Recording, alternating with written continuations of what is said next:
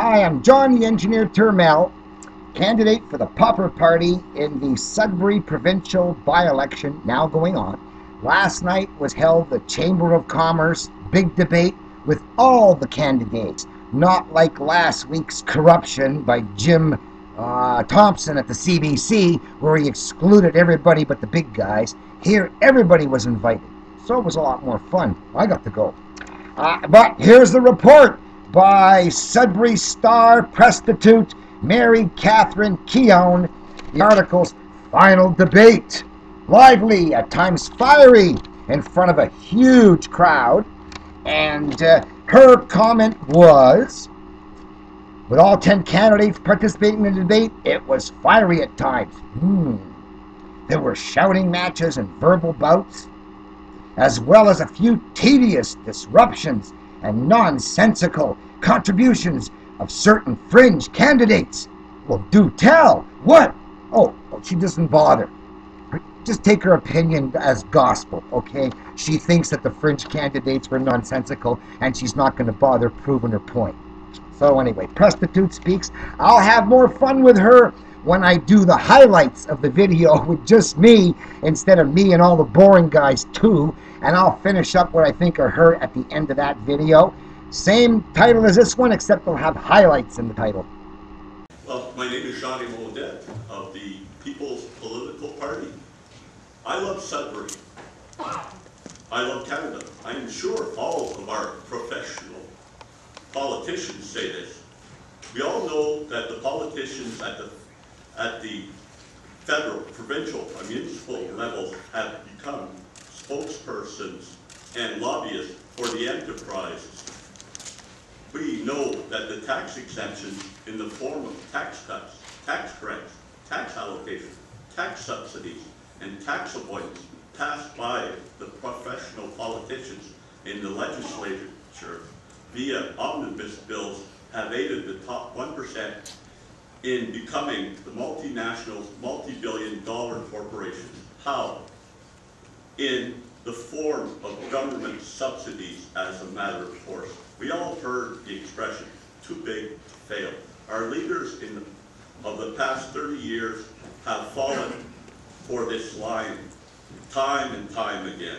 No matter what, the three sitting parties in the legislature have undeniably taken their eyes off the ball.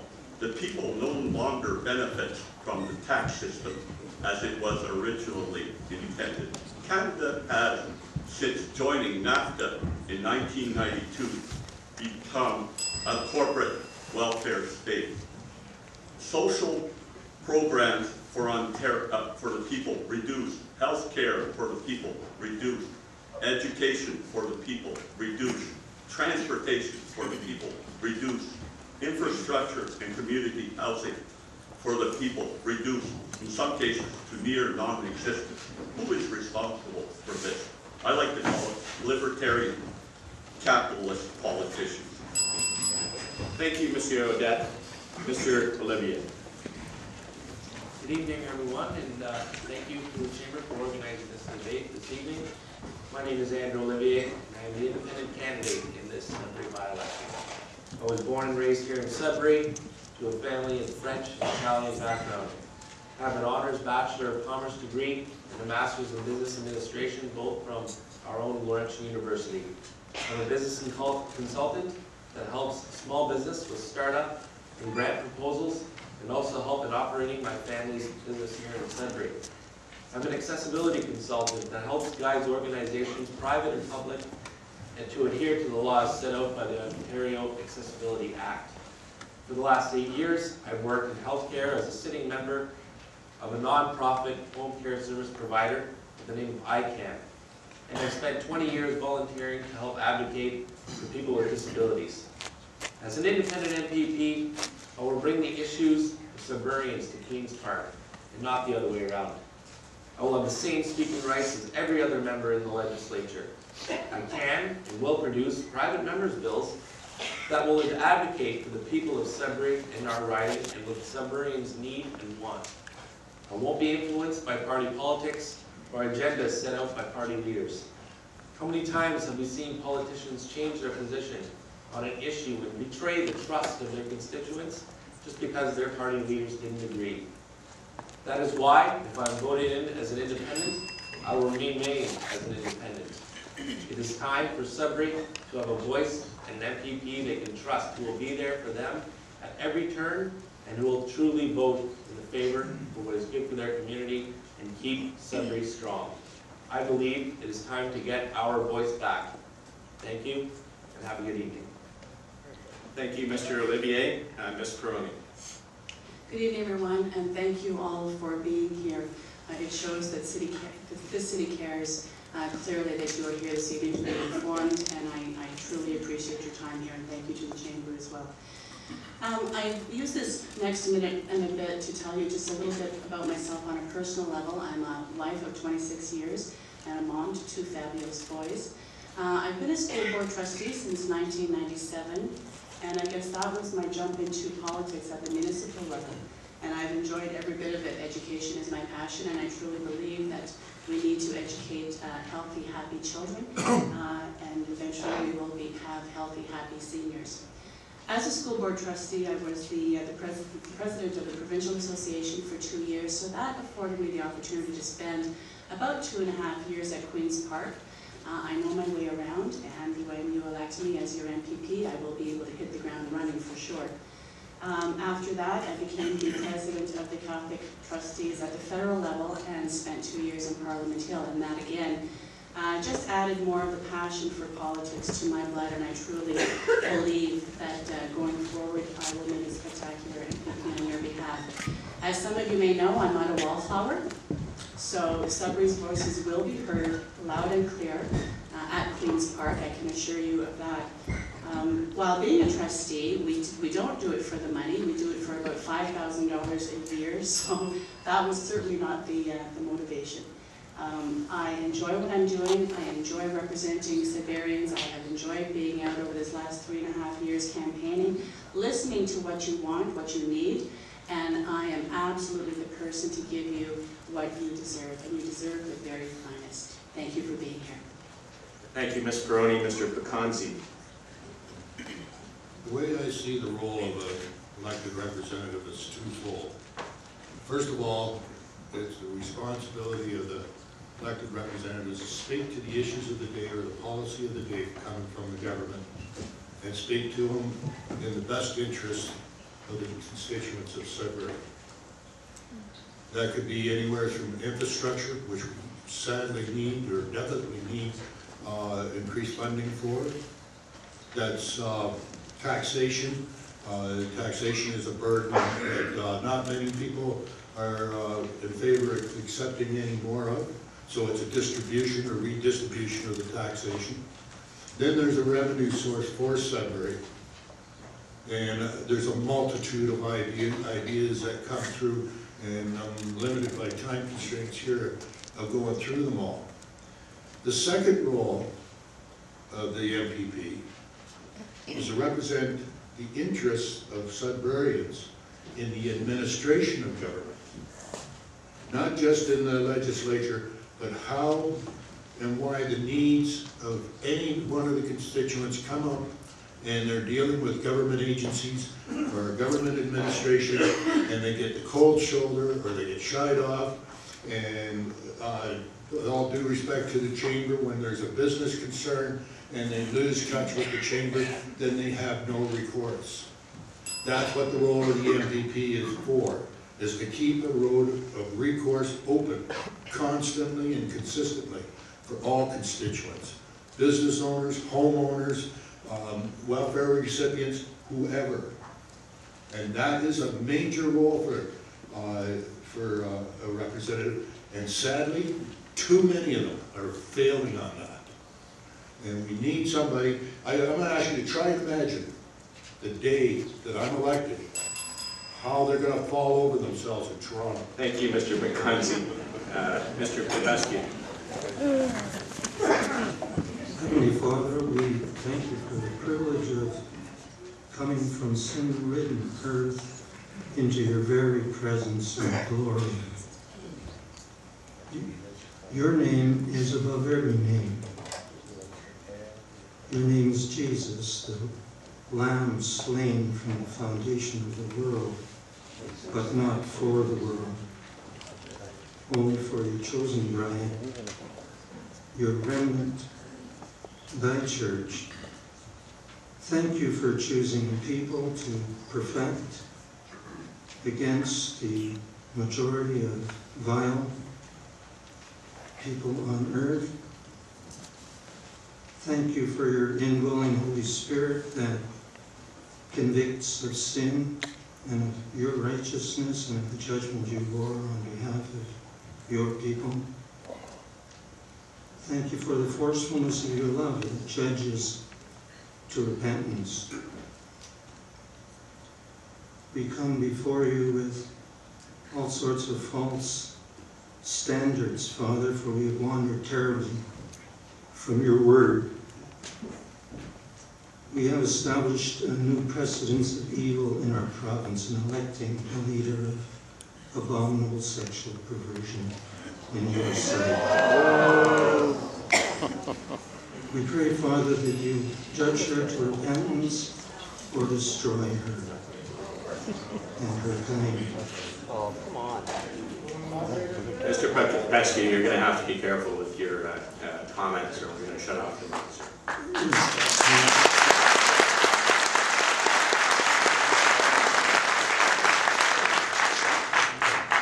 I think God's word should be put before your personal religion.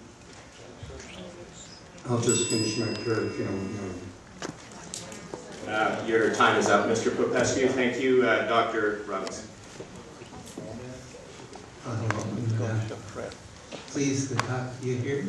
Can I ask before I start, how many of you have read any of the 150 odd columns I've written about Northern Ontario and its economy? Quite a few, eh? Well, then you know that for the last 10, 15 years, I've been a pretty serious champion of increased autonomy for Northern Ontario, devolution of power to people in Northern Ontario. You'll know that I've talked about how Adam Smith said no community, no colony succeeds unless it has control of its own destiny.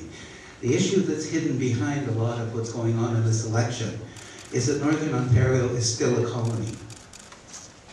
And the people that we send to Queen's Park are going to be fighting against that. They're going to be fighting against, for instance, a premier who has said, I don't want to support any form of regional government in Northern Ontario because then the Northerners might want to secede from the province.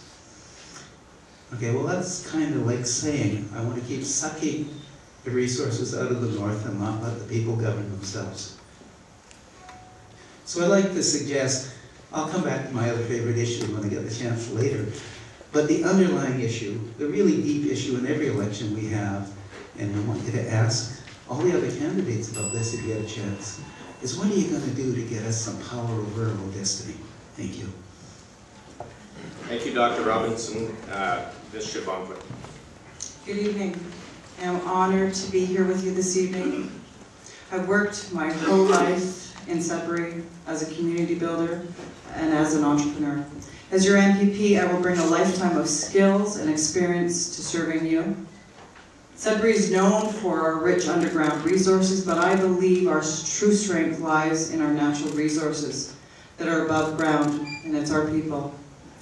As the owner of a small business and in my recent work with TEDx Nickel City, Youth Innovation, and the local film and television industry that continues to grow here in Sudbury, and in my role on the board for Cambrian College, I have seen the creativity, talent, and innovations we have here in Sudbury. As a chair for the Ontario Trillium Foundation, as grant review team for Northeastern Ontario, and through my experience with FEDNAR, I know firsthand the important impact that can be made in our communities by a little bit of government support. Unfortunately, after 10 years of broken promises, the Liberals are still failing Sudbury.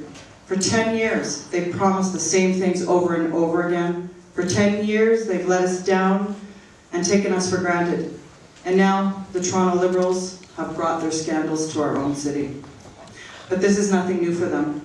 Let me read you a quote from 2009. "The Liberals have come to our city, but true to form, they are focused on partisan interests rather than real issues." You know who said that?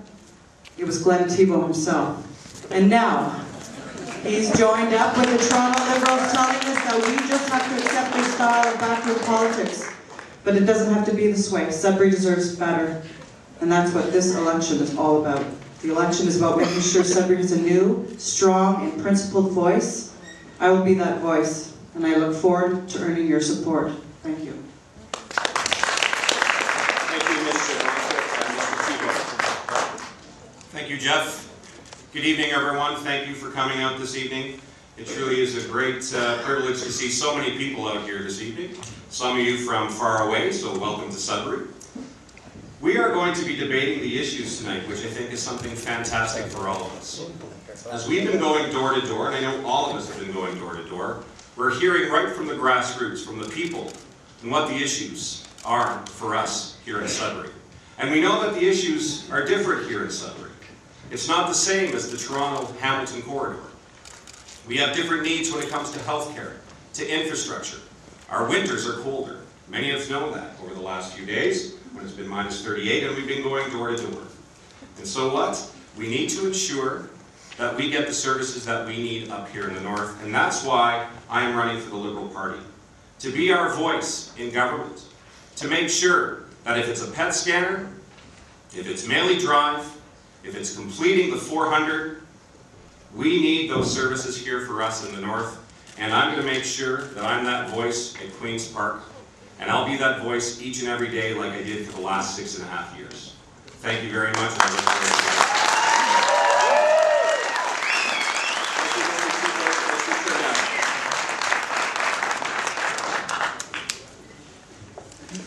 I'm John, the engineer, Turmel, and this is my 85th election. I'm in the Guinness Book of Records. Same page as Her Majesty the Queen. Didn't go to my head because in the American version they put me on the same page as the world's biggest bagel. So why do I do it? Why do I keep running? Well, I'll pay my tax for army and police to handle strife. I'll pay my tax for doctors, nurses who protect my life. I'll pay my tax for all engaged, repairing road and sewer. Oh, by the way, the reporters call this shouting. I'll pay my tax for social servants helping out the poor. I'll even pay my tax for bureaucrats with no regret. I only object to paying tax for interest on debt. Now, matter of fact, this was me being arrested, picketing the IMF World Bank. Immorality of interest led me to police station. In 1981, 30 years before the Occupy people figured out who were the bad guys, I was out there alone. Well, the solution to our problem was done in Argentina. Look for Argentine solution. When the banks went bust and the government couldn't pay, the union said, no layoffs. We'll take small denomination provincial bonds in our pay if we can use them for hydro taxes, medical, and licenses, so everybody else will take them too. Alternate currency, rather than none. No layoffs, maximum employment, within 5 years, all foreign debt paid off. So, same thing when I ran for Mayor of Brantford. I wanted to pay people with bus tickets, kids, to shovel the snow. And they were all going to do it. So, last but not least, they have a lot of fun. Super loser, fails again, was the headline in the Hamilton election 1996. But Let's is the software that does the interest-free banking. And 1 month after that, I said anyone can do it. The Hamilton Self-Help Group started up a Hamilton Let's. Thank you, Mr. Turmel. Mr. Waddell. Thank you very much. Thank you. Thank you very much. My name is James Waddell. I'm another independent candidate from Sudbury for the by-election to be held on February the 5th. It's all about the weather. When you're a northerner and you come from the mining capital of the world, and you have the opportunity of a significant by-election, it's always about the weather and Toronto stepping in and seeing how they can manage things for us. And they go back to the old ways and they draw up old promises. Promises from 40 years ago about a 4-lane highway. With the financial predicament that they've placed themselves in, they will have a difficult time promising Angora goat farms and worm ranching this time. I don't know if anyone can recall that from 40 years ago. Those were the sort of promises that came from a central government in Toronto as what our solutions would be. And the message has changed, and it's tone deaf for the North, a very tone deaf message. I'm glad to see Mr. Thibault back here again out of the cocoon. It's nice to see a professional campaign that can pivot on a dime, professional workers out there, etc. Again, it's something to marvel at. More importantly, though, the tone deafness is the launching of the Thibault, which I saw as the Titanic, lurching left to right, gas-powered, etc., heavily laden with a hydro debt, yet not hydro-powered. I saw us being coached on financial literacy at an elementary school with the Premier out front and center telling us that financial literacy should start at an early time. Yeah, I agree with all those things. I've attempted not to let the media define my candidacy. I don't think I'm a radical. I don't think I'm defiant at all. Thank you, Mr. Woodell. I'm asking questions Thank you. that Northerners wish to ask. Thank you, everyone, for your introductory remarks. I think the audience has now heard everything.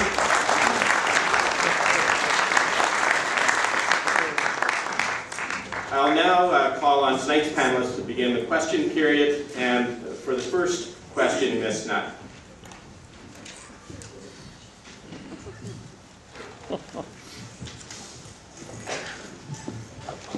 Ontario's net debt in 2013-2014 was $267.2 billion. The cost of servicing this debt is $10.6 billion in interest per year. Interest on debt is the fourth highest expense in the province. If elected, what specific steps will you take to eliminate the deficit and pay down the debt while protecting core services that Ontarians value? All right. Thank you, Ms. Nutt. We'll call on the candidates in a random order to respond to this question. Somewhat random. The Chamber staff has dictated the random order to me, which is very helpful. The first person to respond will be Dr. Robinson. The debt's been largely a product of the depression of the Ontario economy as a result of high oil prices and this shift, the high dollar as a result. Now, a lot of that's going to come back, so some of that discussion is almost gone away. So what do you do for about a third of that? Because, as I say, the deficit is going to decline automatically fairly quickly over the next 4 years. The truth is you're going to have to raise some taxes. You have to pay for the services you want, and we can't get around that. You business people know that. You pay for what you get. I know you want to say you can't, and you won't. I'll tell you what's going to happen, though. You're going to get some hidden taxes snuck in under the Liberal government if it continues. They plan to sneak in hidden taxes using a cap-and-trade system, unlike the proposal that the Green Party's made, which is to actually just collect some of the money that goes out of the province for carbon and give it back to people. That doesn't actually solve the debt problem, although it does boost the economy a good deal. The version that they're coming up with is going to actually be a hidden tax grab. Thank you, Dr. Robinson. The next response will be from Mr. Thibault. Thank you. It is very important that we ensure that we balance the budget, and that's the plan this government by 2017-2018.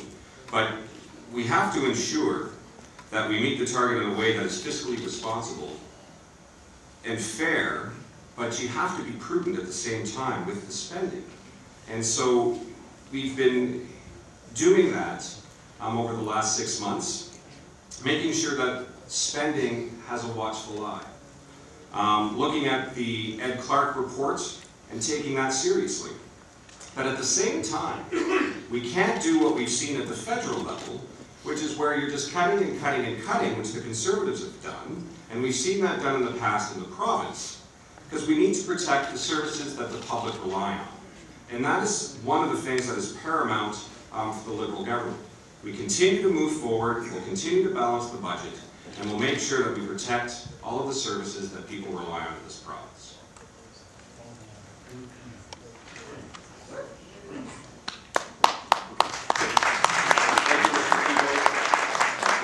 Mr. Olivier.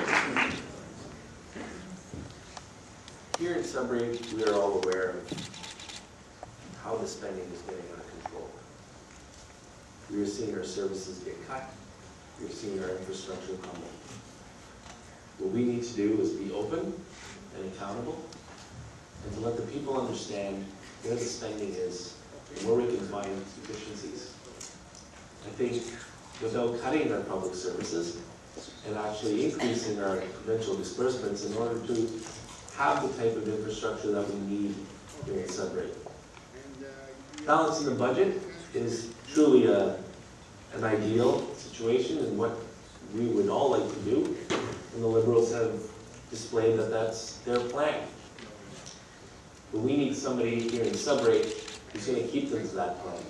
We need someone here in Sudbury who's going to explain to the people in Sudbury in truth and fact to let them know exactly what's going on and where the spending is and where we can have those efficiencies. I think talking about a budget and talking about balancing a budget holds no weight if there's no trust in the person that's giving you that information. So our plan, my plan, is to make sure that we get our fair share here in Sudbury and that the spending isn't going south. And that's the plan that we're going to bring together as Sudburyans. And as an independent, I don't have to worry about delivering a detailed message or a rhetoric message. Thanks. Thank you, Mr. Olivier. Mr. Turmel. Thank you. Did you say Peru, Jeff? Yes. Okay, sorry, thank you.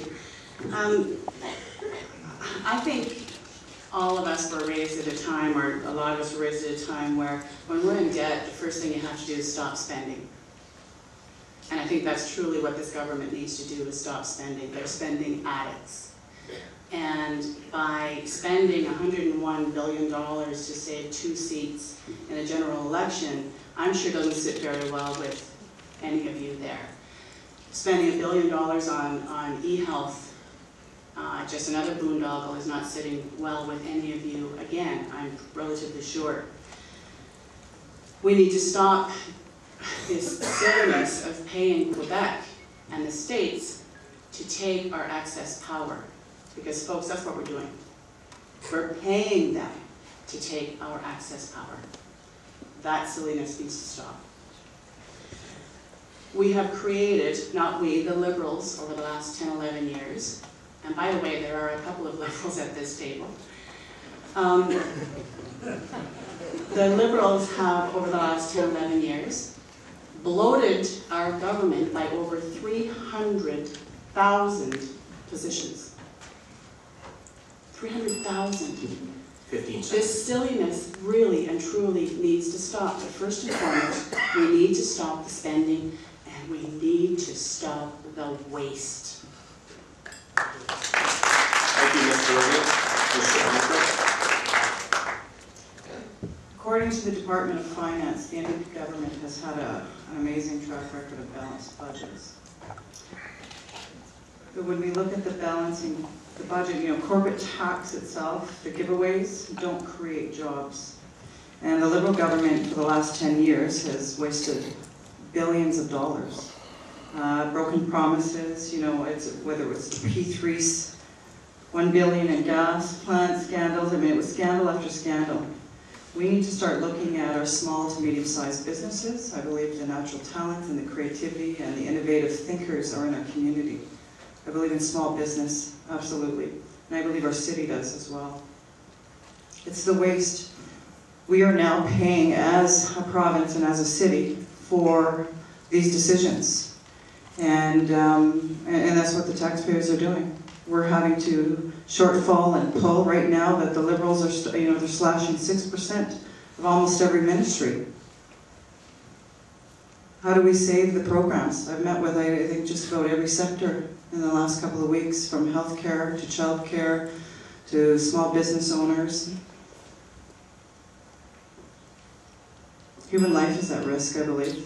I think there's a lot of people that are at risk in terms of some of the decisions that are being done right now, and now we got to pay the price for it. Thank you, Ms. Shabanquit. Mr. Picanzi. Folks, let's keep things here in perspective. This isn't a general election, and whoever gets elected from this table isn't going to be forming a government. What you're electing is a representative to the provincial parliament. And the one that you elect should be the one that you feel is going to best express your interest, no matter what the issue is. Now, to ask such a question would be well and fine in a general election, and you're asking members, or asking the government what they're going to do, or a potential government what they're going to do. But to ask that as somebody who is just simply a member of provincial legislature, it's more than is necessary at this point. What you need, the government's been determined. We got a liberal government, that's it. No matter who you elect, it will still be a liberal government.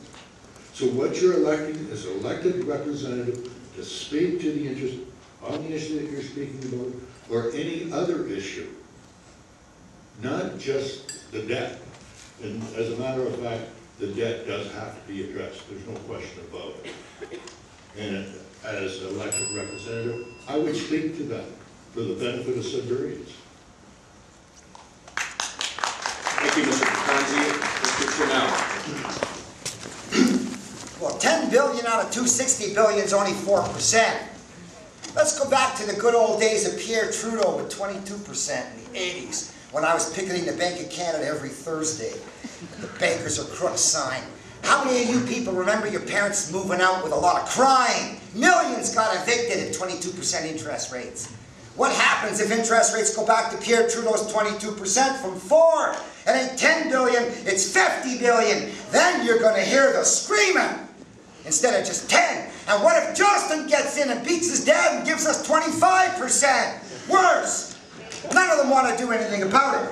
Now, that's the software that runs the time bank. How do I get 20 nominators to nominate me for Parliament in half an hour or an hour off the street?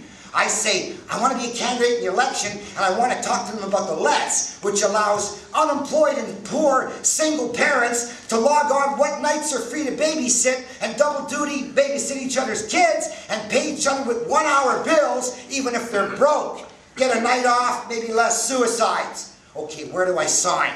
That's how fast I can get nominators. I probably end up with more nominators than I get voters, because they hear the pitch directly. Well, I want you to be able to go to the Bank of Canada, log on to the Bank of Canada computer, borrow Bank of Canada new chips from the LETS program, pay all your mortgages and interest-bearing debts, and after that all payments go against principal. Someday you're out of debt. Thank you, Mr. Turmel. Monsieur Odette. Thanks for the clarity on the Ontario debt. Like I said, the problem is really most of the debt load seems to be on the working poor. I believe the major problem in today's society are that the rich multinational industrial, commercial, and business corporations are not paying their fair share in taxes because of tax avoidance, tax cuts, tax subsidies, grants, and allocations provided to them by our provincial government. Billions of tax dollars have been lost to these corporations and the top 1% instead of being used for our social programs and the benefits of the poor and the middle class in Ontario. I would tell people to please read the paper by the Columbia economic professor Joseph Stiglitz, New Plan to Overhaul the Current Tax System. And this would probably alleviate some of our tax problems and debt problems, so we can help out our social and our health care, our education, transportation, and other things that we really need here in Ontario. Thank you, Monsieur Odette. Mr. Waddell. Thank you. I think it's easy to start off with 260 billion and lead yourself into a laundry list. Locally, I think what I have heard is that people are interested in pensions. They're interested in a transparent negotiation of public pensions and a new deal for Ontario taxpayers in that regard. Sudburyans recognize that with downloading and a $12 billion current deficit, that there are probably approximately 100,000 middle managers in an attrition position. What that means for frontline workers, we have many examples around the city. Sudbury Secondary School, new parking lot, still doing the driveway with a snow shovel. No snow blowers there for the hourlies that are doing the work. Prison overcrowding. You say, how can it be connected to the deficit? How many people have been down to Cecil-Facer or seen how many people are going to and from Cecil-Facer? We have examples all over the city of mistakes from centralized Toronto planning that haven't suited the north. It's not a laundry list. It can be a dartboard that can be refined, and with an independent candidate, a younger person than myself, please, we can send a message to Toronto. Thank you. Thank you, Mr. Waddell. Mr. Popescu. Sin is expensive. Godliness exalts a nation, or a province, or a family, or an individual. But because of the way Southern Ontario voted for what God calls abominable sin in leadership, we should separate ourselves being in the north. We didn't vote for that kind of a leader.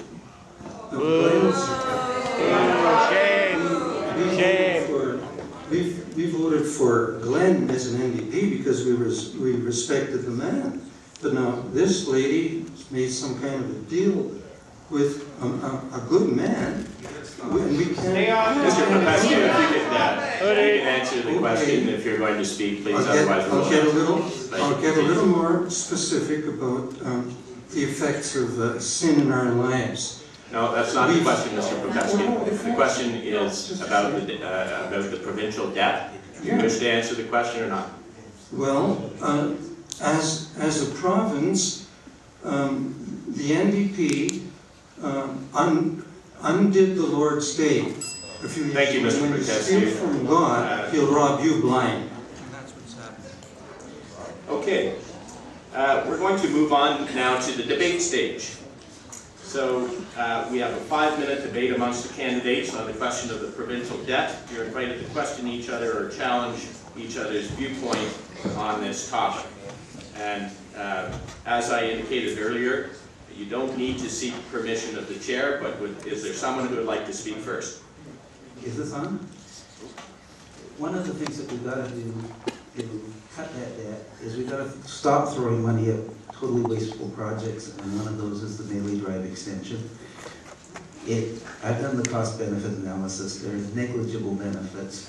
The benefits go to valet, so we're going to ship about $20 million out of the country, and we're going to take on $25 to $35 million in debt in the city. I disagree with you completely. I disagree with you completely.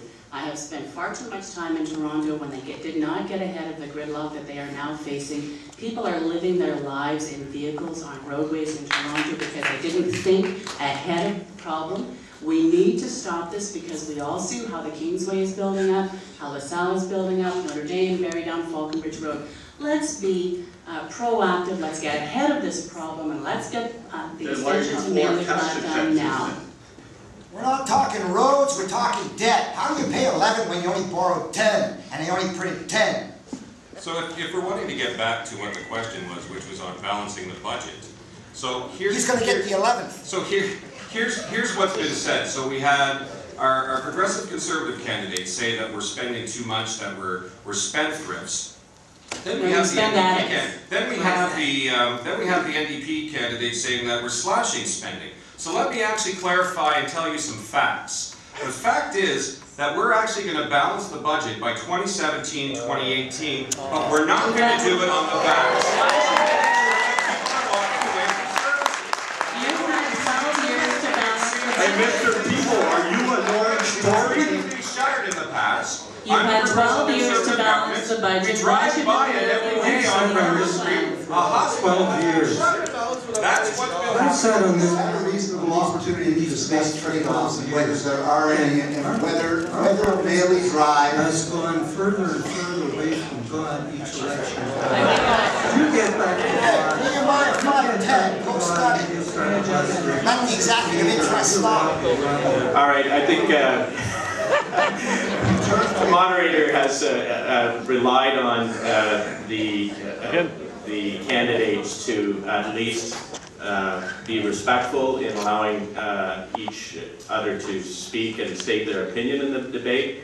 When I say that you can interrupt and engage each other, it doesn't mean speaking over each other all together in a big hubbub. Yeah, but one so line I'd is ask okay. that you that we'll try that again, and we'll continue with the debate for the remaining 5 minutes. But to the extent that there's just a morass of people speaking, I'm going to have to change the rules and have people be recognized by the moderator. Thank you. If I may make my second point, since I started. Please proceed, Dr. Robinson, and then we'll hear from Mr. Perconti. The other way you deal with it is you have a strategy for economic development, for growth. And the strategy for growth that we contribute to the federal government, or the provincial government, is we capture the world market for mining supply and services. That's a strategy that deals with the deficit in a direct way and gives us some growth. And that's a strategy we should be pursuing. That's only one strategy. Thank you, Mr. Perconti. That's only one strategy. It's the only good We have other talent and industry sectors in the city. that we need to The start. moderator has recognized Mr. Perconti. We will give you an opportunity to speak, Mr. With all due respect to the chamber, and with it in mind with the dilemma of our Prime Minister, now, people plan their economy by listening to economists. Now, that's only an idea. There's nothing concrete anytime you listen to an economist. They've got good references, they've got good ideas, good goals. But if you want to know what you've had and what you've got, you have to listen to an accountant. All right, thank you, Mr. Perconti, for that. Going back to Bishop Bonquit. Well, for the last 10 years, again, of course, we've had the Liberal government, break promises. We've seen it over and over again, and I mentioned it when I opened up this evening. We have a huge deficit, and these are decisions that have been made by the Liberal government. And this is something, coming into Sudbury here and trying to, point and tell us how to do and create our own economy here is not the answer. I think we need to be looking at our small entrepreneurs, and they're going to continue to cut. We have daycares that are going to be cut soon. That has nothing to do with investing in human capital in our city. Thank you, Bishop Bonquit. I think Mr. Waddell wished to speak. Yeah. In terms of fair trade-offs and having foresight, is it the Maley Drive, which has been discussed for 20, 25 years, or is it some form of healthcare facilities in the Valley and in Valley East 10 years from now? Because that's how long it takes to build a medical center or to plan one. Thank you, candidates. That is the time for the open part of the debate. You'll certainly have another opportunity to chime in response to the next question, which will come from Ms. Wernebenko. Good evening. The question is, the business community is concerned with delays in the progress of the Ring of Fire. We've been hearing that while the federal approvals are in place, there have been delays in permitting it at a provincial level. What do you believe are the roadblocks in the development? And if elected, what steps would you take to ensure the important opportunities not lost for Northerners and the province? All right. The first person to answer this question will be Ms. Shabanquit. A big part of the delay, I believe, is we had an opportunity when we had Glennis in the federal seat, of course, to be able to get this going, right? This has been a while. The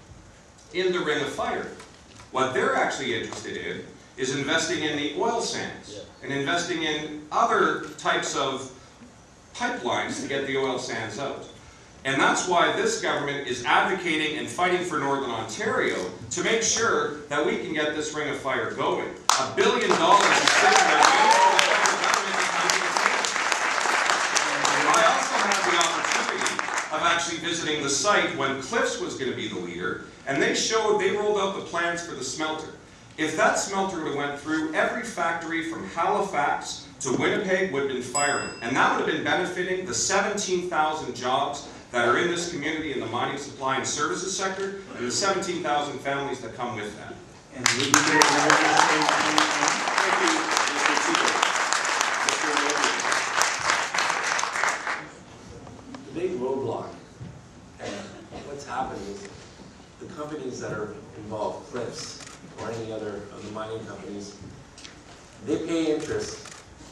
They are interested when the prices of chromite are high.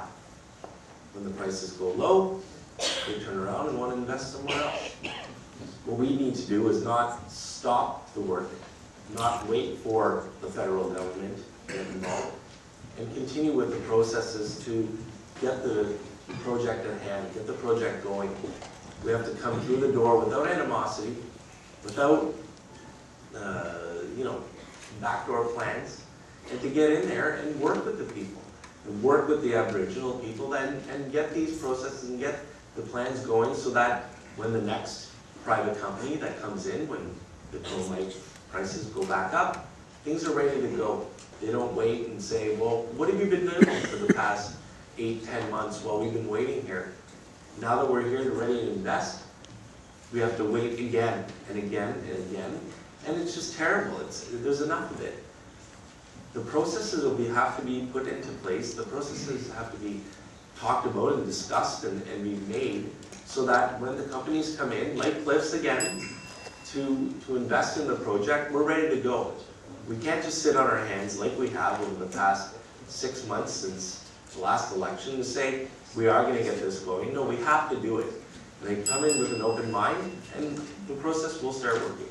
Thank you, Mr. Olivier. Monsieur Odette. The thing would be, since this is part of Ontario's future, would be to develop a crown corporation, like Quebec did and Manitoba did when they invested in their hydro back in the 70s. To me, we should set up a crown corporation and get up there and develop it. Use our ONR, our own railway system, get up there, develop the system. Like, we don't even have a highway that goes up to James Bay or even Hudson's Bay. Those poor native reservation up there, they've been really abandoned by our federal government. And as the Ontario government, we should step in there and help them out. Also, like I said, there should be a land deal with the natives. In that case, like the Crees did on the Quebec side with the hydro Quebec. Like, they're a lot better off than the Crees are on the Ontario side. To me, that would probably assure our future. Like, you don't give our future away to the private sector. You keep it for ourselves and you share our wealth with the people of Ontario. Thank you, Monsieur Odette. Mr. Popescu. Again, we ought to forget about Southern Ontario and just work as our region for mining prosperity and whatever the future holds for developing mineral resources.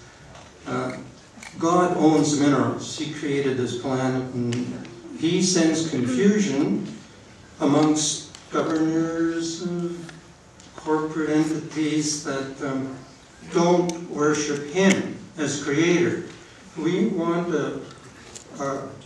an abundant share in the prosperity of God's creation. We better start to encourage our mining officials and employees and all the related companies to open the first page of the Word of God together for 1 hour, acknowledge Him as Creator and Sustainer and Blesser, or He'll poke holes in their corporate pockets. Thank you, Mr. Popescu. Mr. Waddell. Thanks.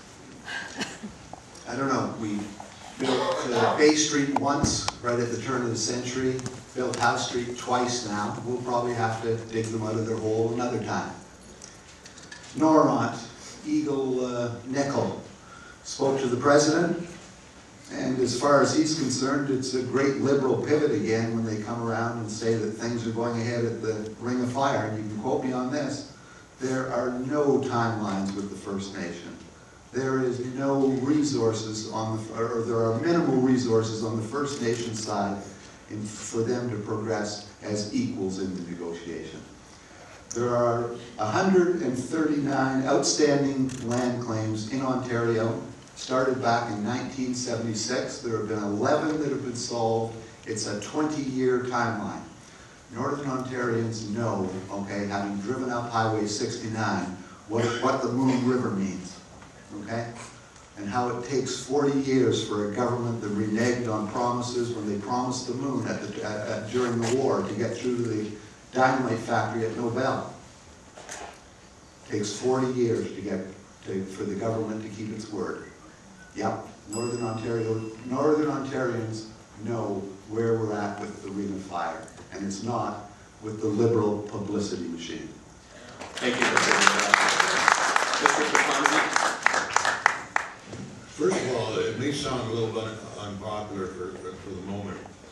In no way, shape, or form should we separate ourselves from the rest of Ontario. We are one province, and we best off to work together as such. Having said that, there has been little or no cooperation between the communities involved.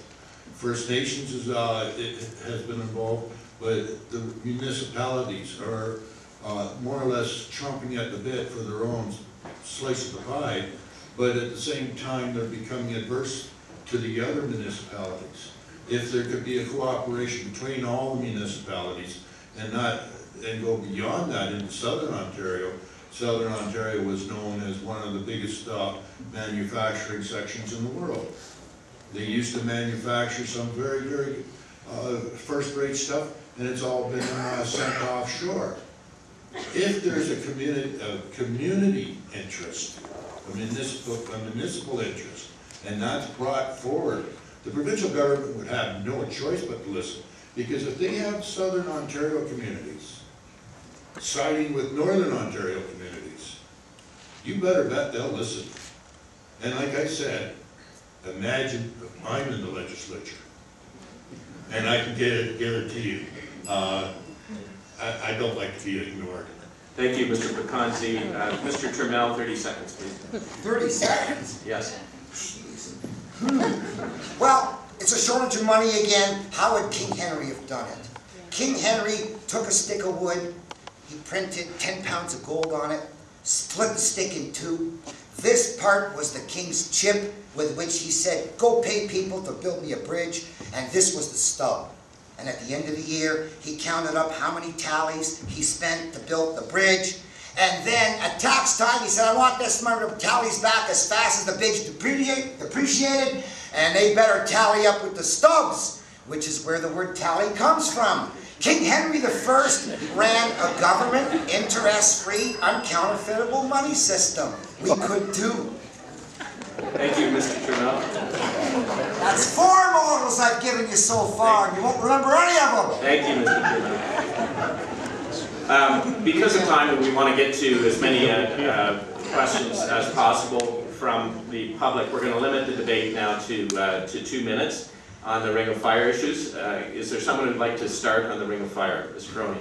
I think it's very clear that for the last 8 years, as I've said, nobody has taken a leadership role. I think it's as simple as that. Somebody needs to get all of the partners to the table, show the initiative, pound the fist, and start the work underway. Nobody, and it's quite apparent, nobody has done that. That's the key part, someone with a backbone and someone that is willing to step forward and take that leadership role and get the job done. We have some other comparables with the Ring of Fire, which are nice for Sudburyans. They can make these sort of comparisons, and it relates to those that change party. Who's in charge of coordinating things on the other side of the Ring of Fire? His name's God. That heartfelt former New Democrat, Bob Ray, right?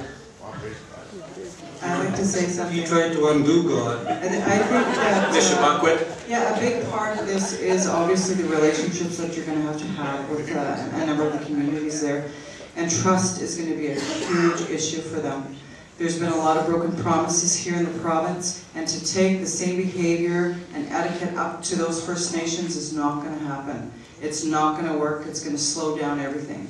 And with the current Liberal government, with some of the tactics and scandals, they're already being very cautious with it. It's going to be a long road for our community.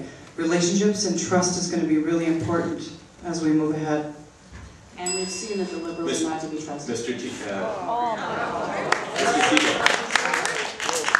you like me? I'm sorry. Excellent, thank you. So, of course, relationships need to be worked on. That's part of negotiation. You know what, when you start talking with the First Nations up there and you look at the judge that is working on behalf of the government, progress is being made. The Minister of Northern Development and Mines was just here in Sudbury last week talking about the development that is being made. But really, what we are forgetting here is that the federal government needs to be a player. You need to ensure that you have both levels of government in this. This is an investment in our communities for the North for the next few generations. Thank you, If it's Mr. not done Thibault. right, we're Thank you, actually Mr. going to be in Thibault. big trouble, especially in mining-based companies like in communities like ours. 20 second comment.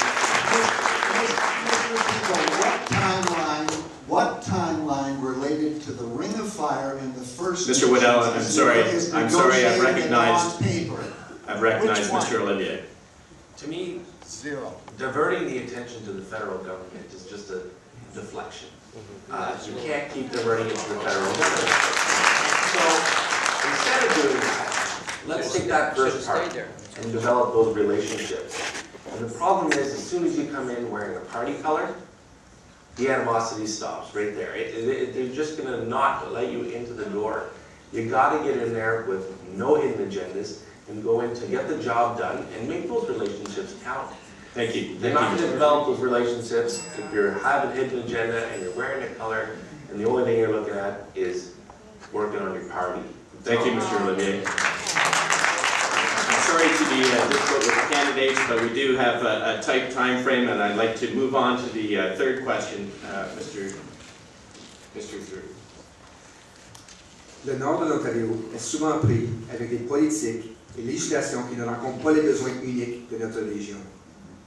Si vous êtes élu, que ferez-vous pour assurer que Sudbury aurait une voix forte au Parlement? Northern Ontario is frequently met with policy and legislation that does not meet the unique needs of our region. If elected, what would you do to ensure Sudbury has a strong voice in Parliament?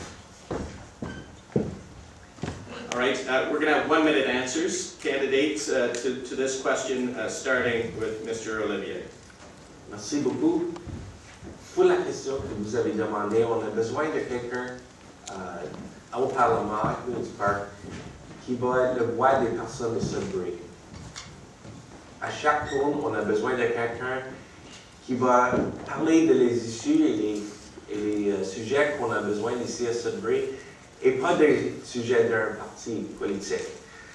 On a vu temps en temps encore que chaque individuel qui est un parti d'un parti, il ne parle pas des issues de Sudbury, il parle des issues de parti. Et pour moi, ça ne fonctionne pas comme ça. On a besoin d'avoir quelqu'un qui va dire, écoutez à nous autres ici à Sudbury, écoutez à nos issues, et dites-nous pas qu'est-ce qu'on devrait avoir ici à Sudbury, on va vous dire qu'on a besoin ici. Thank you, Mr.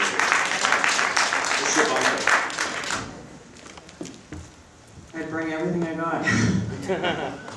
I bring me, I bring authenticity, I bring integrity, I bring honesty and a new political culture that we need at that level.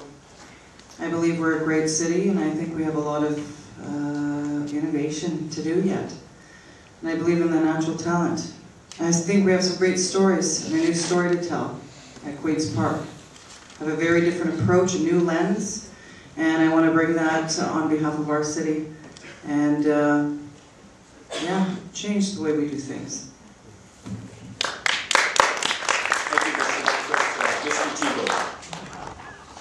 Pour moi, c'est les gens, c'est très important.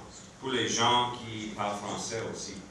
Parce que toute la ville de Sudbury, dans cette ville, il y a 40% des gens qui parlent français partout. Et pour moi, je travaille avec les partenaires et dans le secteur parce que il y a un besoin pour une université de francophones à Sudbury. Il y a un besoin de centre pour les personnes âgées. Mais pour moi, je travaille fort pour les gens et Je travaille avec les gens qui parlent français ou anglais aussi. Merci. Thank you, Mr. Tebow. Ms. Turmel.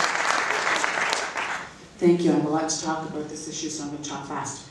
I've already proven that politics needs to be done very differently. And several years ago, when the Liberals decimated the horse harness racing industry around Ontario, I took it upon myself, even though I was not an MPP, to hold a rally in their honor out towards Sudbury Downs. When I did so, after a couple of phone calls, the next call I made was to Frangilina, because she also had constituents that this affected greatly. I invited her to share the stage with me at my event. She couldn't be there, but she did trust me to read her remarks in her speech, and I was honored to do that. That's the way politics needs to be done. Our party is the official opposition, and when I represent you as MPP, I am the one that will have the time in the House to hold the Liberals' feet to the fire, because nobody has been doing it from the NDP party, and I assure you, as I said initially, I am not a wallflower. The Liberals have had enough time on their hands, and Thank you, Ms. Browning. thank you. Dr. Robinson? There's probably 20 people in this room that I want to recruit to the team that would be putting pressure on Queen's Park. Sudbury's had tremendous success in getting projects it needs, but it only does it when we pull the people in the community together and we work out a strategy for bringing pressure on Queen's Park and the federal government from all sides. We're good at it. And that's the way we'll do it for the rest of the issues that we're facing over the next 5 years. We need to do that for the Ring of Fire, for example. We haven't done it. We need to do it for a school of creative and performing arts. Great opportunity for us. We haven't done it yet. But we've got things that we can get fast when we work together. And that's the strategy. Thank you, Dr. Robinson. Monsieur Odette. Comme franco-ontarien, je demanderais au gouvernement libéral de Mme Wynne de respecter les services en français dans les régions bilingues du règlement 8, comme dans Sudbury.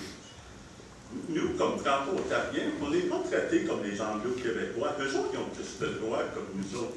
Nous sommes plus que 40% de cette région ici. Puis, on n'a pas presque le droit. Moi, j'ai déjà été à M. Glenn Thibault quand il était membre du Parlement fédéral. C'est ce qu'il pouvait me dire, c'est move on. Moi, là, j'accepte pas ça.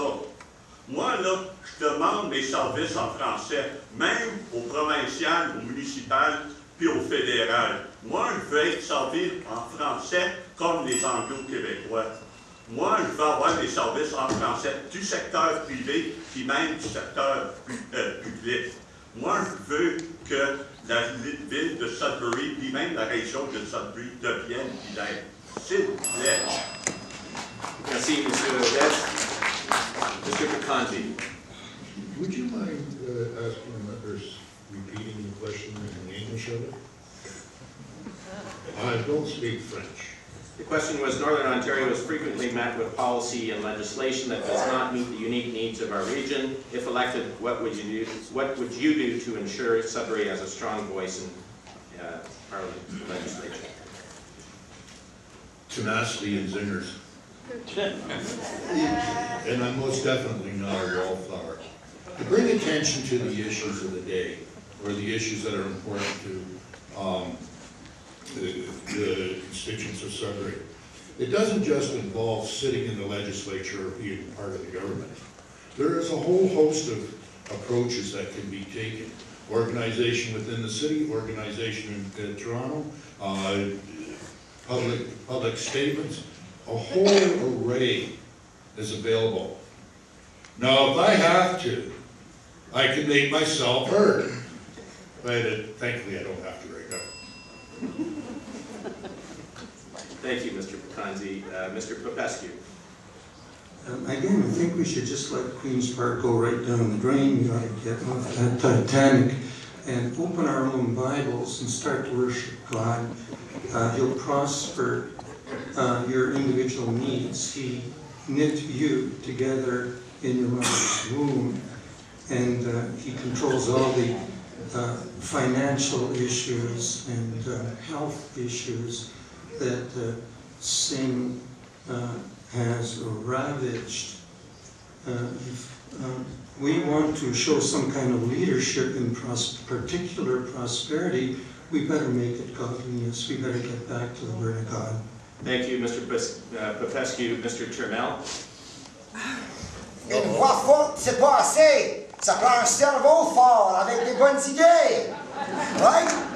Well, a good strong voice ain't enough. You need a brain to go with it. So, now, excuse my stentorian voice. You know, I'm bringing a strong voice with me, but it isn't what counts. Unfortunately, the reporters are offended, keep accusing me of shouting and bad-mouthing me. But I like adding a bit of emotion and loudness. Doesn't hurt anybody.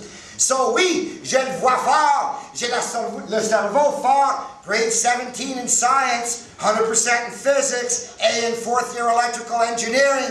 Anybody beat that? I'm the only science graduate on this table. The others are all low-tech. That's why they might have strong voices, but no strong brain.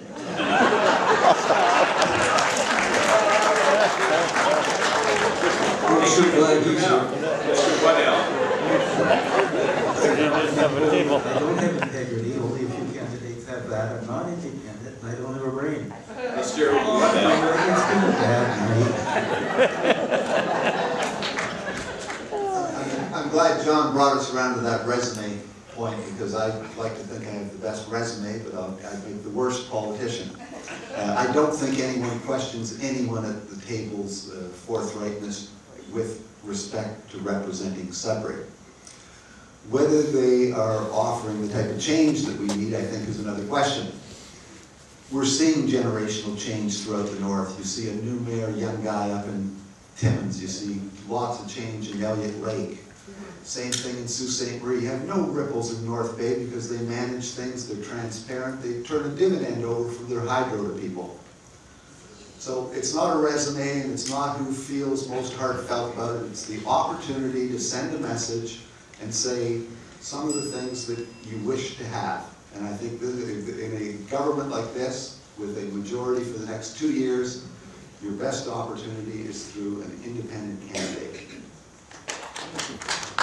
Thank you, Mr. Waddell. Thank you, candidates, for your comments on this question. We are not going to open up the floor to debate on this question. I think everyone's had their say. So we can move right on to the questions from the audience. And for the first question, we're going to go to Ms. Nutt. This is a question for Glenn. Oh, I'm sorry. Before you ask the question, I'm going to limit the debate to 1 minute maximum. I may arbitrarily limit that to 30 seconds, so please try to get in your answer quickly to 30 seconds so we can get as many answers in as possible. Sorry, Ms. Nutt. Go ahead. Mr. Thibault, as a lifelong Liberal, I am so disappointed in the nomination process that preceded this election. How can you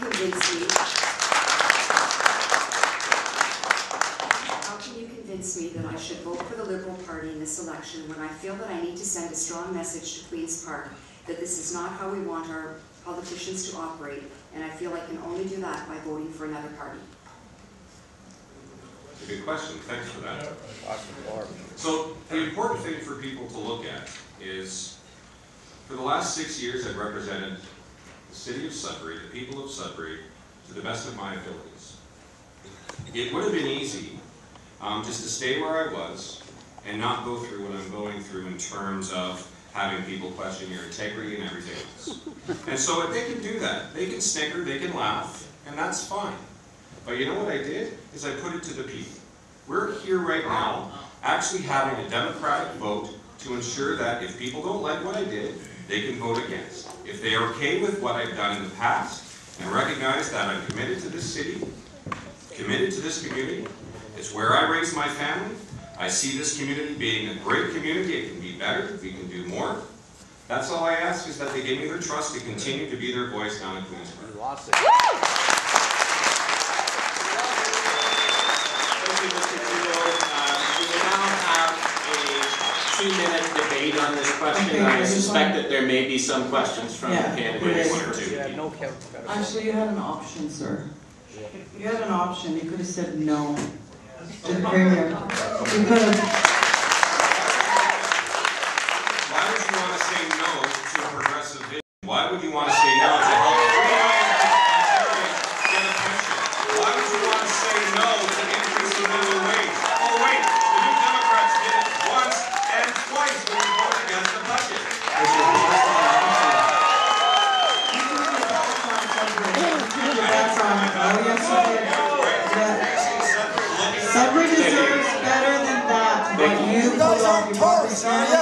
Sudbury. Sudbury deserves better than this. Thank you, candidates.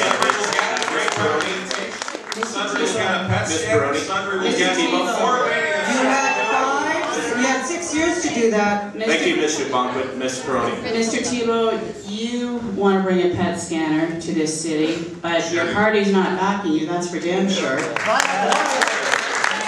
How many votes did you miss in Parliament Hill?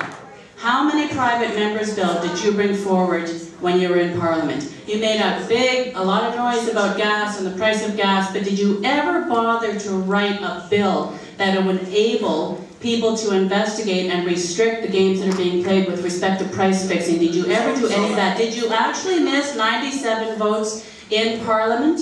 Did you actually? How is that representing the people in Sudbury?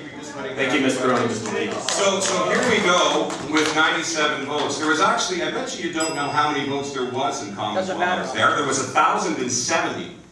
I actually was there for 831 of them. That actually brings me up around 83% of the vote, which is higher than actually most parties in the House of Commons. So maybe you should do some fact checking. Thank you, Mr. Olivier. He took 100% of the pig. Once an opportunist, always an opportunist.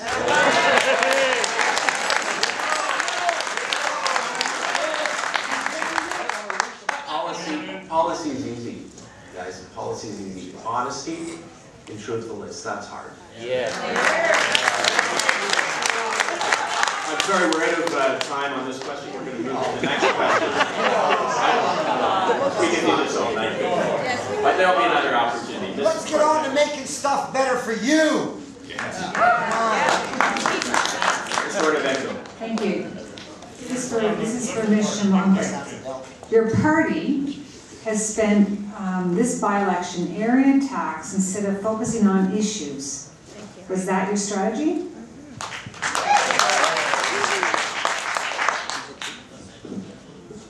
Suzanne. I didn't hear that. Sorry. So this is from the audience. Your party has spent this by-election airing attacks instead of focusing on the issues. Was that your strategy? Absolutely not. My strategy is to talk to the people of Sudbury and to meet with people and to hear the concerns. They haven't been listened to for the last 10 years, and there's huge impacts that are coming right down to home.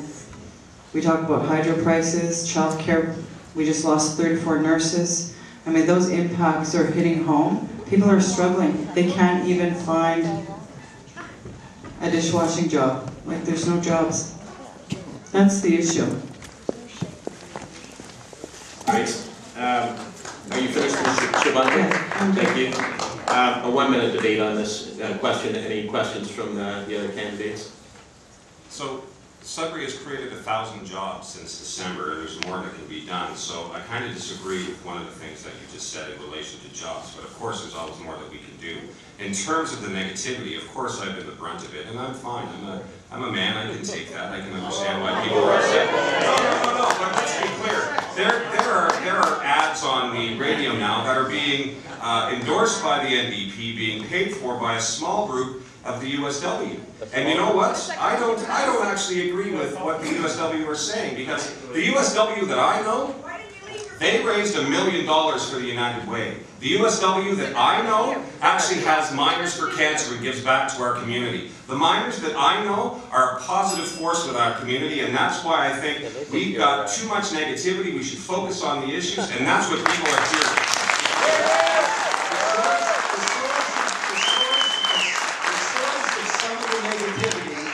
Is when the average person sits down and does the timeline from the point at or around when a person would come to the epiphany of switching parties without having time to put it through the local process. Thank you, Mr. Waddell. Thank you. Thank you, candidates. We're going to move on now to the next question. Mr. Giroux. Question pour M. Olivier. Plusieurs années passées, la Ville songeait la construction d'un centre de loisirs polyvalent qui pourrait contenir 2 patinoires de hockey, inutilisés par les Wolves de Sudbury. Après avoir regardé le budget provincial, sentez-vous qu'il y a de la place pour du financement pour ce projet? Sinon, est-ce que ceci est quelque chose que vous appuierez dans le futur? Several years ago, the city was contemplating a multi-use recreational center that would host two ice rinks, one to be used by the Sudbury Wolves of the OHL. After review of the provincial budget, do you feel there is room for funding assistance for this project? And if not, is this something that you would push for in future years? 1 minute, Monsieur Olivier. Such a good question. I'm very excited about it. Like most major big projects in Sudbury, we have to look at ourselves to get these things done. Use the PET scanner as an example, but I don't want to talk about that. I think in Sudbury we deserve to have a convention center. We deserve to have a top-notch sports and entertainment center. That's something that we have to partner up with private business, because we wait for government to help us on that, the barn is just going to crumble. I watched the game last night. I went to the hockey game last night, and I feel sorry. I feel sorry for the people of Sudbury that have to endure sitting in this old barn year after year after year. What we need to do is we got to partner up with private business that's excited about bringing a convention center, but we got to make sure that all the proper services and all the proper policies are put in place so that we're not getting ravaged away. And we have to get this done. I think it's something that we can get here in Sudbury. Thank you, Mr. Olivier. A 1 minute debate on this issue. Ms. Crony? We speak to a really exciting time right now, and this project is something that I'm wholly supportive of and behind. And kind of married to that is the fact that Sudbury spoke very loud and very clear in the last municipal election and ousted a very ineffective council, probably one of the most ineffective councils we've had in years.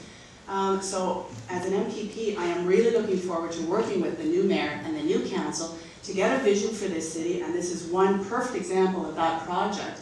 And then I, at the provincial level, as your MPP, get to facilitate and do everything that I can to move this city forward in the direction that this city has built by our new councillors and our new mayor. So I'm tremendously excited about that. Thank you, Ms. Crony. Monsieur Odette? My thing is, I don't really like public-private partnerships, because the problem is with the private sector is they're there to make money, and what they're using is they're going to use the public sector to make money off of the public sector. They did that with the 407. So to me, we're not going to get in debt our children and our grandchildren over it.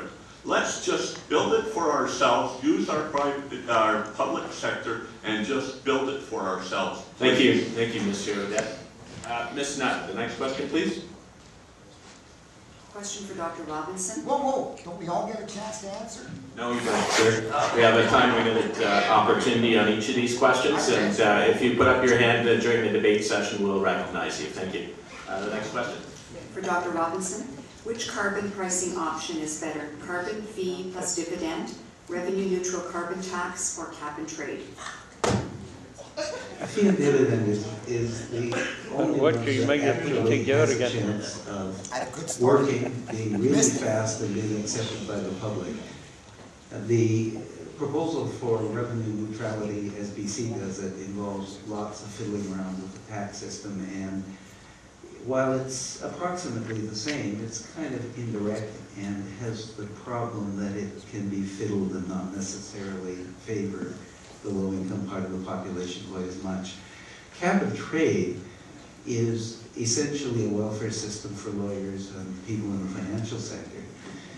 And it's a way of hiding that you're going to correct the price system by, first of all, giving all the companies the wrong caps, letting them trade among themselves, and secondly, then selling them carbon allowances so that you appear to be taking the money away from the companies, even though they're passing that on to the taxpayers.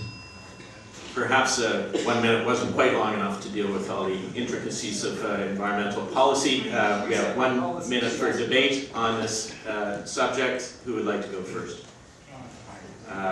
Mr. Paconzi, then Mr. Turmel. To start off with, I probably use up my minute with this. You don't have a minute, just to be quick with your answers, sir. It's 1 minute for everyone to debate this. Unless John's willing to give me a ride home. I clarified that with him before the debate, Mr. Paconzi, and he'd be thrilled to drive you home, right? You serious? Any further comments, Mr. Paconzi, before we move on? I'm sorry? Do you have any further comments on this question? Well, just one. I haven't heard it come up yet, but infrastructure is incredibly important to this town. And we haven't even begun to get started on Maley Drive. And here I hear all these wonderful ideas and everything else. How about one of us going out there with a shovel and say, here, it begins now. Thank you, Mr. Paconzi. Mr. Turmel? Well, I don't care how they tax me. I care how they waste it. 1. 2, how did Harold Ballard build Maple Leaf Gardens in the middle of the Great Depression when he had no money? How did he finance it? I was going to tell you, and you could have done it the same way, and now you got to go look up how Harold Ballard built Maple Leaf Gardens. Thank you, Mr. Turmel. When he came from the McIntyre mine, he didn't build it. Thank you for joining us, Mr. Bill, Paconzi. come in, did he? Kid. Charlie? Did he go to the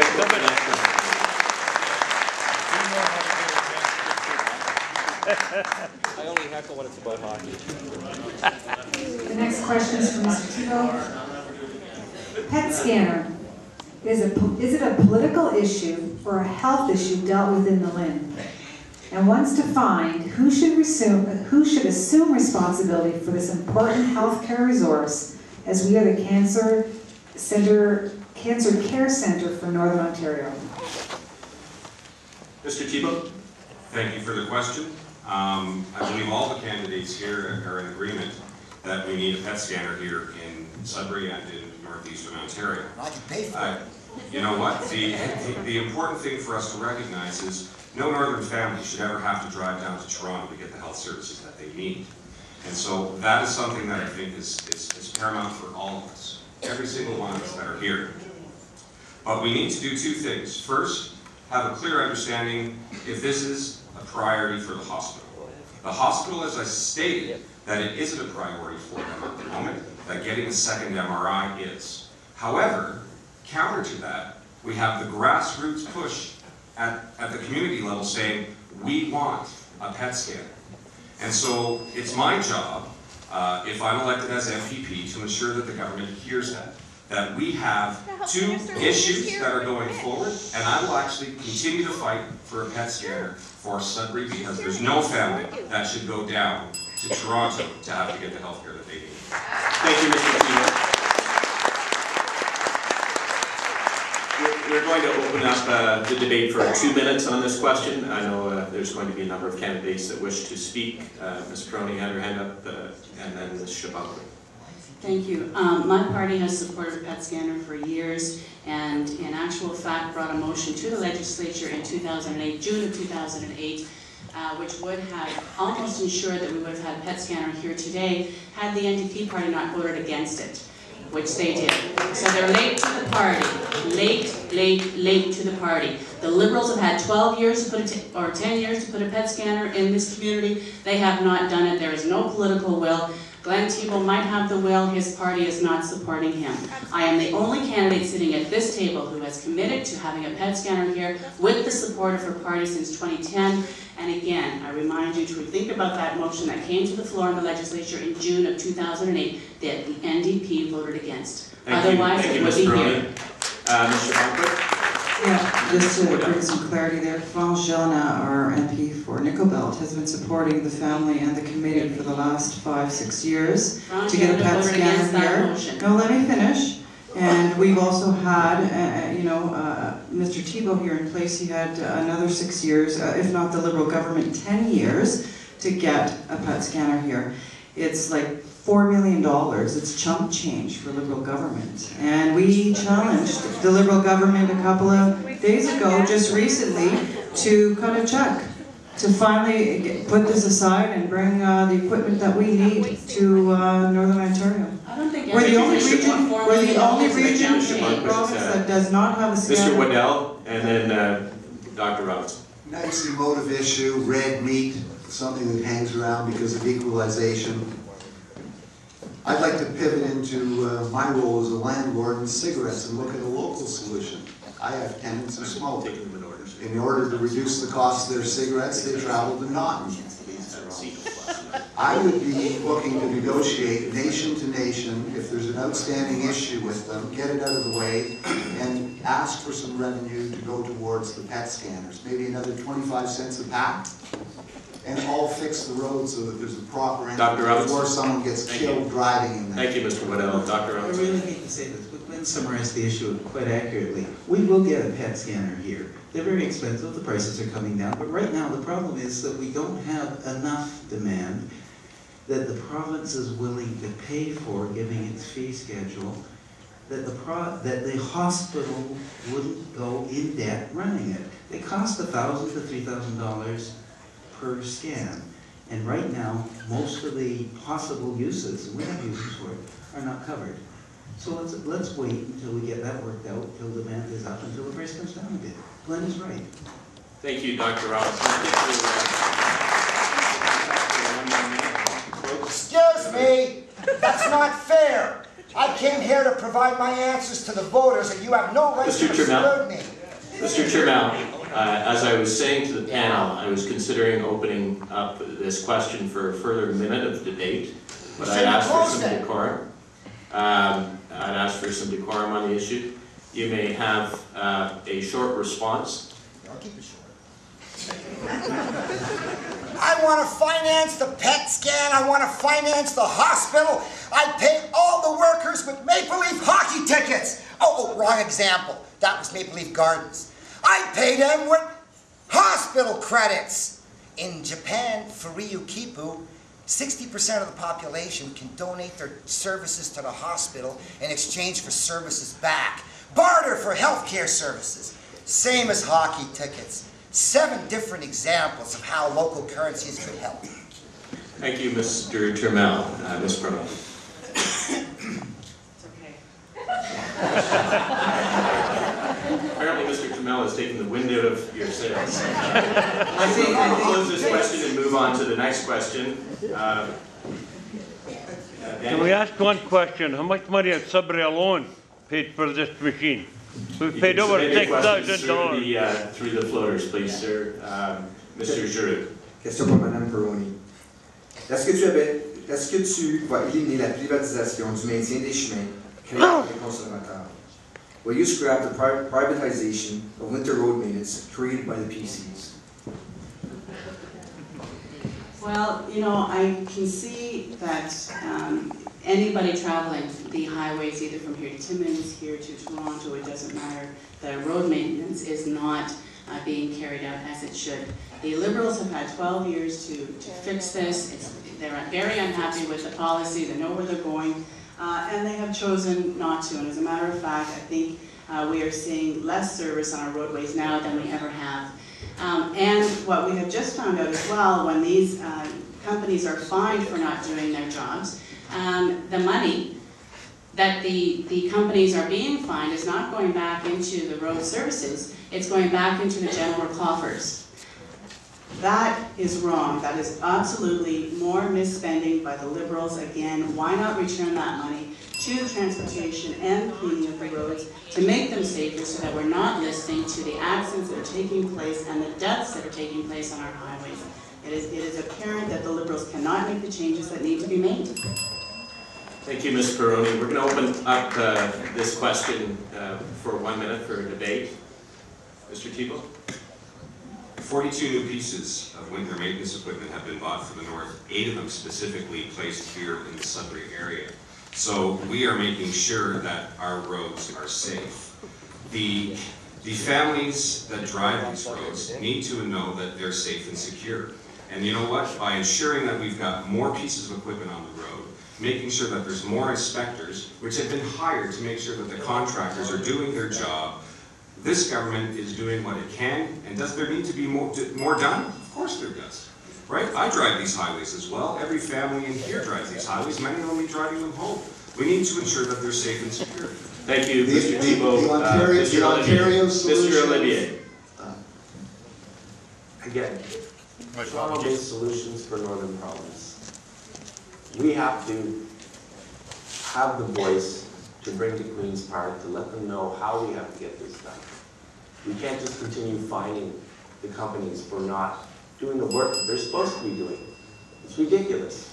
We need to bring the solutions to Toronto, and it's apparent that it's not working the way it's going right now.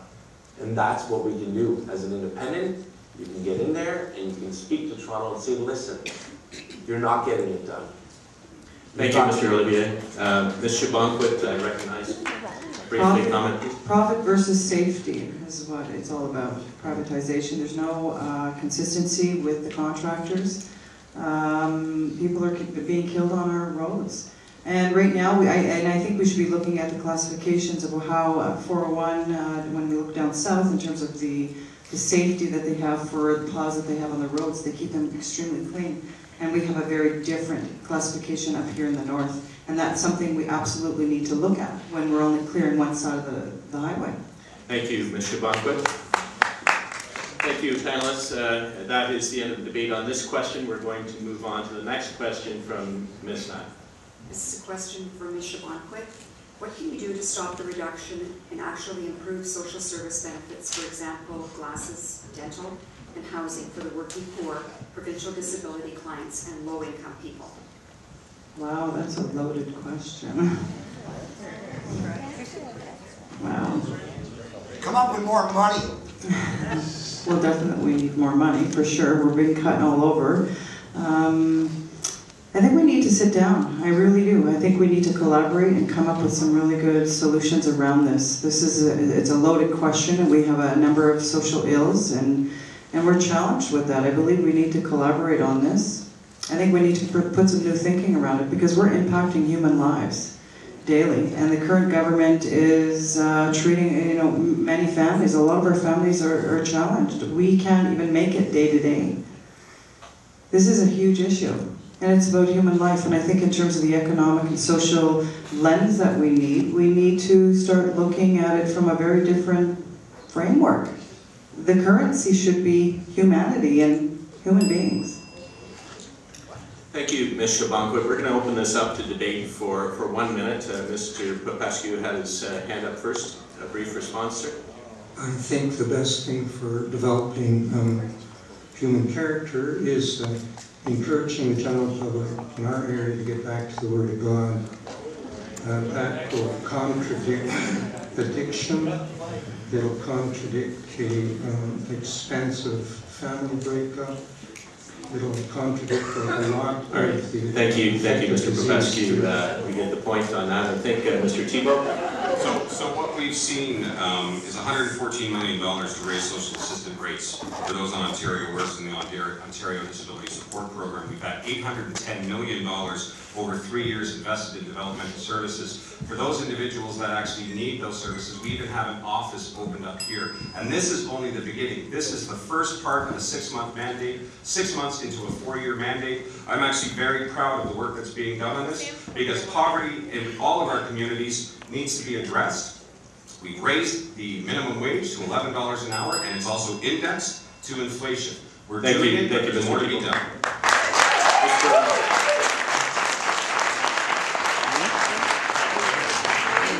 Raising the minimum wage to $11 an hour does nothing for anybody that's getting 20 hours a week.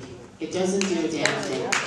We need to start providing full-time, good, solid jobs for folks who can work full-time hours. So that's why you wanted to For those 100,000 jobs? For those folks. Well, let's talk about 100,000 jobs. At least we have the guts to say it. You, on the other hand, and your government just is sneaking around all over Northern Ontario, laying off nurses very quietly, and At least we have the backbone to say it. You've had 12 years, my friend, to figure out the finances of this community and this province, and you have not done it. Shuttered hospital And you have not done it. Every single one of Nurses us being are laid bored. off, That's people your at legacy. M&R are You being and Mike laid off, Harris. and you are keeping it. Thank you, candidates. Okay, we're down to the last couple of questions. Thank you for the lively debate on this. We did extend the time, so we don't. And we were never laying off frontline workers either. Thank you, candidates. The next question, second last question, will come from Ms. Hornabenko. This question is for Mr. Olivier. You speak of integrity and called yourself a candidate of openness and integrity. Can you explain why you don't inform people that you are taping them when you speak?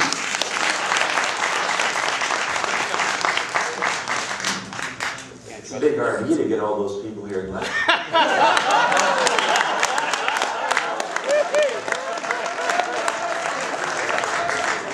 Give us Glenn's tape. Bunch of kids. Again, I address this question every time someone asks me. And I guess it's going to haunt me for the rest of my life. But what I'd like people to know, again, is if you're going to have an open and honest conversation with me, then what do you have to hide? If you're going to come with me with backdoor politics and dirty deals, then that's not really. I'm going to be open when I speak to people. I'm going to tell it like it is, say it like it is. I'd like to speak to that issue as a person who's had experience. I'm sorry, Mr. Olivier has a time period in which to speak. Oh, well, I don't need much more to tell people that if you're going to come to me with dirty politics, it's unfortunate. Just don't. Yeah. Why do we clean up politics so that we don't have to worry about dirty things? Thank you, Mr. Olivier. We'll open this up for debate for 1 minute. I'd like to speak to this issue, Mr. Chair, if I could.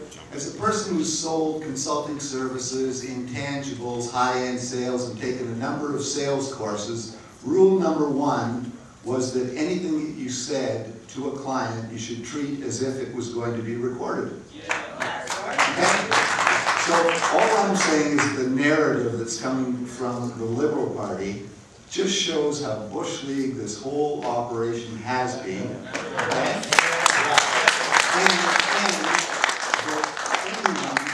Who has been involved and is running the province, okay, wouldn't be expected to be taped at any moment. Again, it's like the financial literacy question. Do we really need help on that in Sudbury? Thank you very much. Thank you. Mr. Turmel, briefly, and then Ms. Groen. All right. I'm the great Canadian gambler. Why would I steal when I can win it off you fair and square? Thank you, Mr. Turmel. Ms. Groen.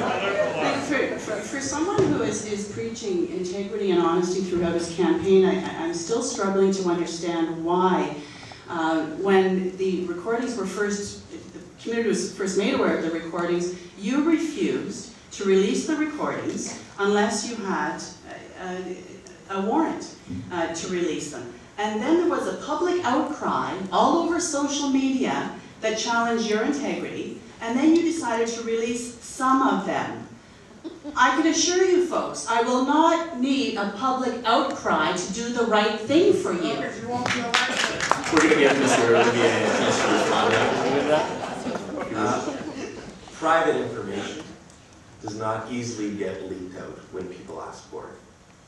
Private information gets given to the public when you go out in public and people call you a liar. When you go out in public and people think that you're crying wolf. If you all want to know, the OPP did not want to send a warrant. Legally, they have to ask for this. This is private information. I don't just give it away. All right.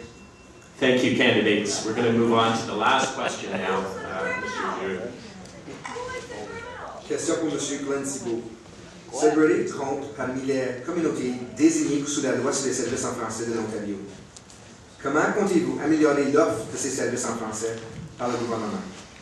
Sudbury is one of the communities designated under the French Services Act of Ontario.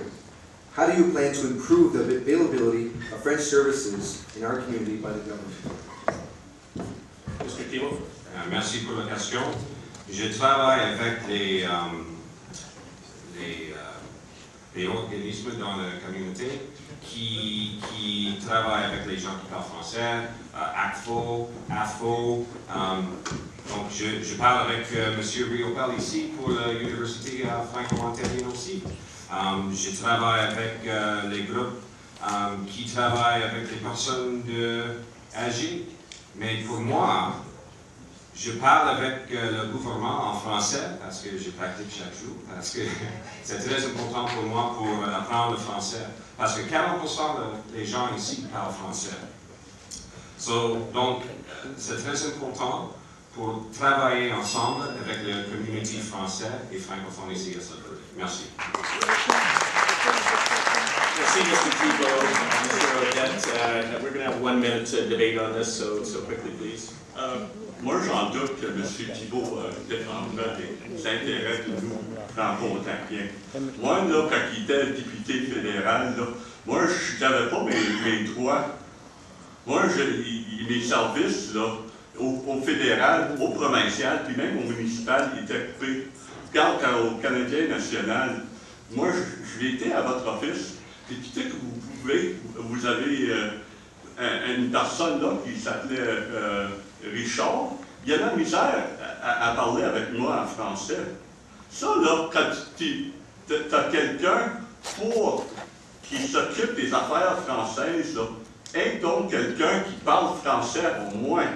Pas quelqu'un qui au moins qui a son qui est comment on pourrait dire ça, officiellement bilingue.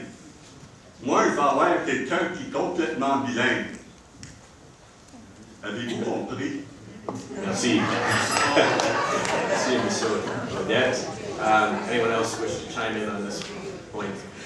Sir. See, maybe we offer a tax break to English families who would participate in French Bible study classes. All right, thank you, Mr. Popescu. Those are our questions. Oh, I'm sorry, Ms. Chabon. Just one comment. I don't speak French. I have a lot of amazing friends that are francophone, and but at this point right now, I didn't understand a word that any of our candidates said, and I mean, I would hate to have to speak Ojibwe here and not have anybody understand me. I just find it more respectful to slowly translate it into English, if you don't mind. Thank you. Thank you, Ms. Chabon. Those are the questions. Thank you very much to the audience for your great questions. It's really helped move this debate along in a productive fashion. And the last item on our agenda is closing remarks from each of the candidates. As indicated, we will start in a reverse alphabetical order, and we have 1 minute for comments. Please, Mr. Waddell. Opportunities. They come along once in a while, and as Sudburians, perhaps we recognize some of them. We recognize our firsts, of which there are many. I put down our top 10 from where I come from. Mining capital of the world. Austin Airways, first privately owned airline in Canada.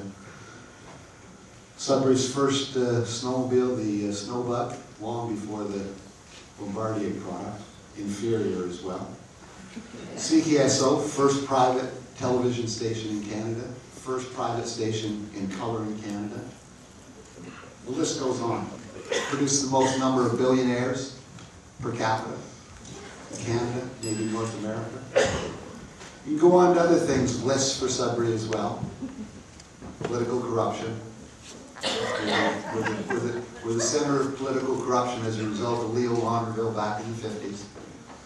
Come into the 60s, there's a little more, and you come to the 70s, and you're getting a parallel to where we are today in 2015. Thank you, Mr. Waddell. Mr. Turmel. Last two examples, when Russia crashed in the 90s, 750 states and cities issued and paid their employees with bond bucks, bond rubles. And 25,000 corporations issued their own McDonald's rubles, Ford rubles, GM rubles, uncounterfeitable, still illegal, and it worked. Et finalement, pour les créditistes qui écoutent, ce sont des crédits sociaux. Je parle des crédits sociaux chaque fois. Ils utilisent des papiers sans intérêt, des crédits sociaux. C'est ça que j'explique au monde qui ne comprennent jamais, comme ils l'ont jamais compris auparavant non plus. So, for those of you who didn't get it, don't worry. Jesus said you'll be forever hearing without hearing and seeing without seeing or understanding when it comes to interest on money. Check it out. You got to go to my website to see my Bible poetry, but it's all there. Jesus said you'd never get it, and guess what? I found he's right. Thank you, Mr. Turmel, for being emphatic in both official languages. Mr. Tebow. Thank you. I know 1 minute passes really quickly, so I'll get right underway. First off, I want to thank everyone for being here again with us tonight and listening to what I hope are some inspiring ideas for you. Because we all have Sudbury in our hearts, and we all want to do what's right for our community. And while we may be poking at one another during the debate, we all have great things to offer. I could go through all of the candidates and take my time saying the great things about Suzanne and David and Paula and Andrew, and I'm not skipping over anyone else. But honestly, I'm not. Because you know what? At the end of the day, we all live here, we all work here, we want to make this the best place that we can for our families, for our friends, and for our communities. I see my daughters making sure that they can stay here and get the good paying jobs and not have to leave. I see our families and friends making sure that we can actually get the health care that we need in our own community and be with our families in their times of need. And so that's the Sudbury that I have, that's the vision that I have for this community, and that's what I will deliver for you when I'm your MPP in Queen's Park.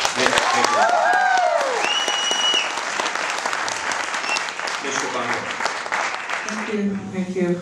Well, we covered a lot here tonight. From hydro bills to healthcare, there's no question we need to make life more affordable here in Sudbury.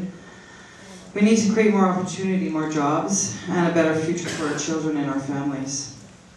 But when it comes down to it, this election is about deciding who can be trusted to fight for Sudbury. I'm that person. Through my work, I've already helped bring funding, resources, and jobs to Sudbury, and I'm proud to have built a reputation for commitment and principle and integrity. The fact is, the Toronto Liberals don't understand these values. After 10 years in government, what's the most notable thing they've brought here to our city? They're scandals. But it doesn't have to be this way. It doesn't have to be this way. With your support, I will be your MPP. Our city deserves. No, you won't. Yeah.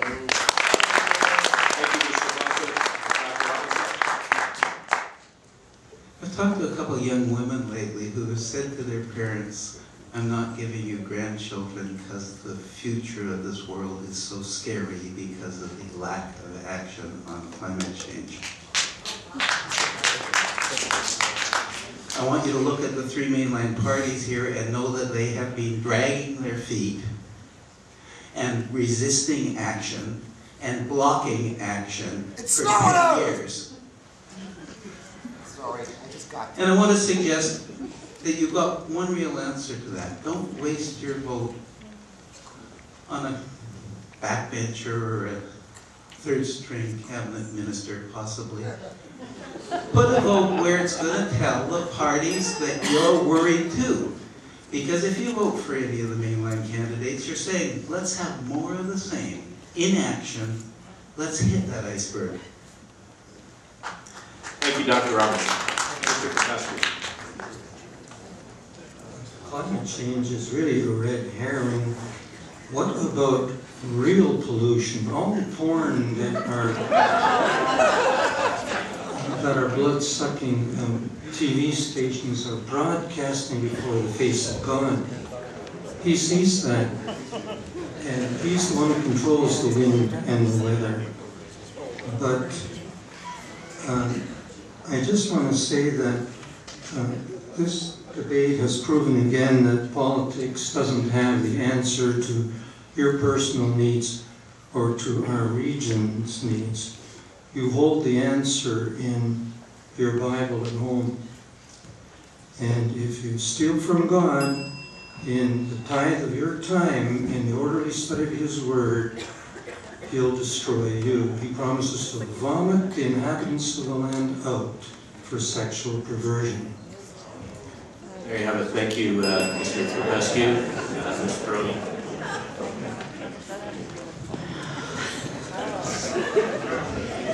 Folks, this is such an exciting time for us. I am very proud of the way Sudbury voted in the last municipal election, and I think it's a wonderful opportunity for us once again to choose a fantastic representative to represent them at Queen's Park.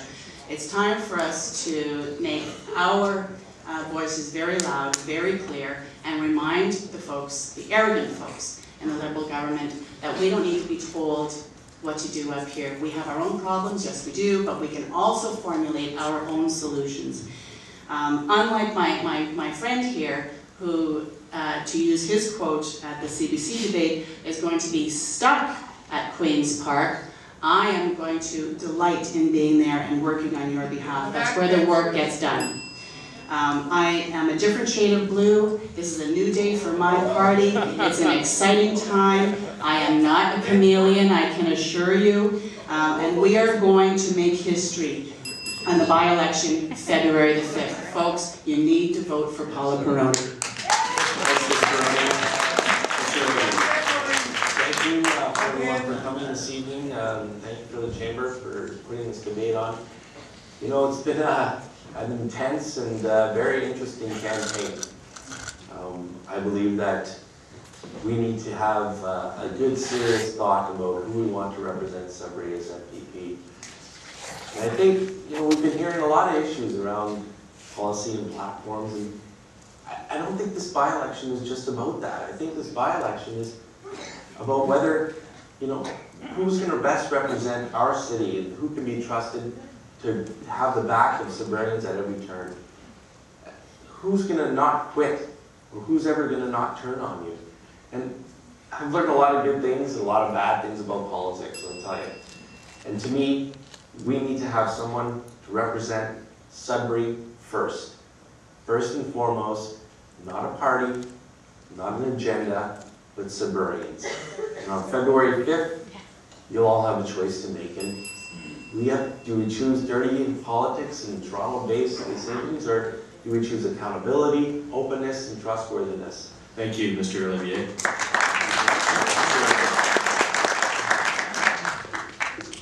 What we need in today's Canadian society, like here in Ontario, is to replace libertarian capitalism installed by the private sector, also known as big business, with humanitarian socialism, also known as incremental capitalism. The example of its ability to work is the recovery after the Second World War. Millions of people here in Ontario are living in poverty. We have to ask ourselves, because of us and our prevailing attitudes, we here in the Western world, including Ontario, live off a corrupt system called the market system, which is controlled by 1% who have forgotten the world fair and equal. Ontario needs its 110,000 plus millionaires to pay their fair share of taxes. So please vote for Jean Odette of the People Political Party. Thank you, Mr. Odette. And thank you very much, candidates, for coming and participating in this evening's debate. In closing, I'd like to thank you for your participation, your candid responses, and the issues, well, your candid responses to the issues that were raised during the questioning this evening. A special thank you as well to our panelists, Tracy Nutt, Karen Hordovenko, and Danielle Giroux. The Greater Sudbury Chamber of Commerce urges voters to get out and vote on February 5th. We hope tonight's exercise has assisted you in your decision-making with respect to how you'll cast your ballot. I had a great time. Thank you for coming. Have a good evening.